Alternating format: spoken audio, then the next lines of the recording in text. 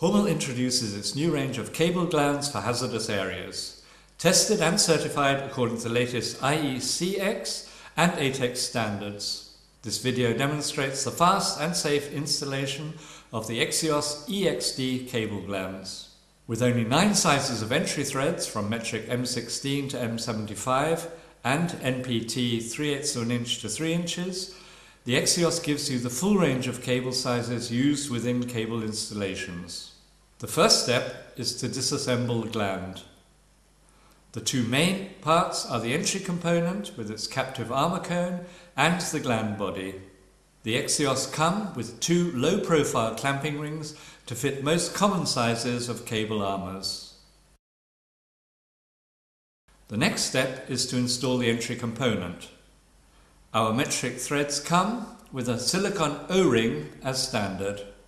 The entry component is also fitted with a silicone O-ring to prevent water ingress into the gland, often referred to as a deluge seal. Now the gland body can be slipped over the cable.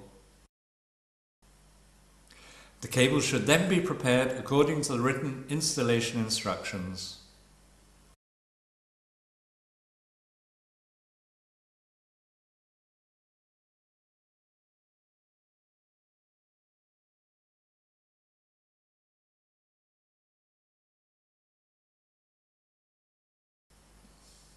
When the preparation of the cable is finished, the armor size can be identified. Select the appropriate armor clamping ring to fit the size of the armor. The armor clamping ring can then be slipped over the cable. The orientation is clearly marked on the ring and can be inspected at any time.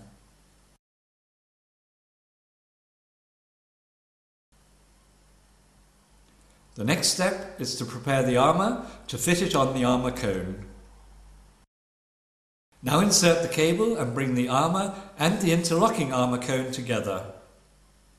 Ensure that the armor is sitting completely on the armor cone. The gland body can then be tightened easily by hand to assure the armor clamping. To check that the armor is successfully clamped, release the gland body and inspect the correct fitting of the armor. For the final tightening of the gland body, we recommend the torque value specified in the written installation manual. Now tighten the dome nut to finish the installation. The EXIOS gland installation is now complete.